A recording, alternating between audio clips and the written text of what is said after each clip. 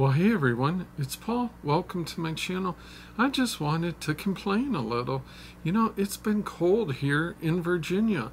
Way too cold. Reminds me of Michigan. It hasn't been that cold. They've been single digits. But here we dropped under 20. I think one day I saw like 12 or 14. And I noticed something. We bought this house. It's only a year old now. We bought it brand new, and it has heat pumps. Now, that's something new to me. In Michigan, we have natural gas furnaces.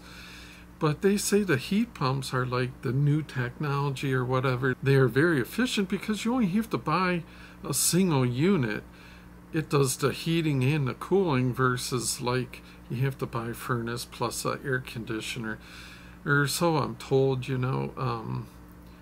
But supposedly it's the wave of the future. It's going to be more efficient and cheaper to run and all this good stuff because it basically is like an air conditioner. It uses compression, and it can, you know, in the summer it uses that to cool your house. In the winter it uses that to heat your house. I understand that when it's 50 degrees or above, they are super efficient.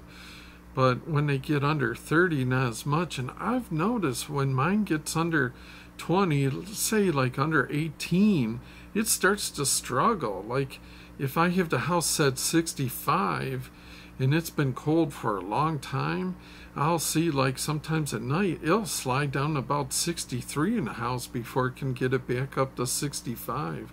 See, it is set to hold at 65, but currently it's 63.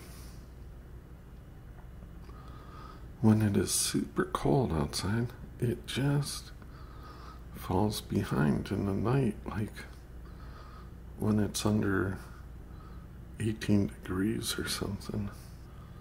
That's disappointing. Not that it's going to stay that cold for long. I just wondered if anybody else has that.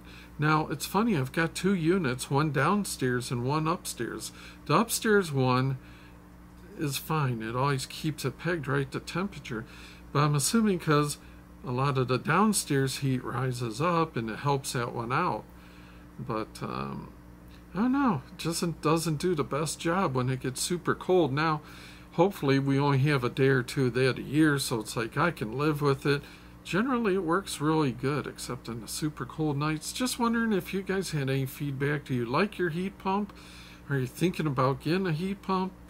Do you like your furnace? You know, they're trying to push everybody into all electric, it seems, so maybe that's part of it. Nobody down here seems to do natural gas, and I know propane is very expensive, so electric heat pump seems to be the way everybody's going, everybody in the subdivision.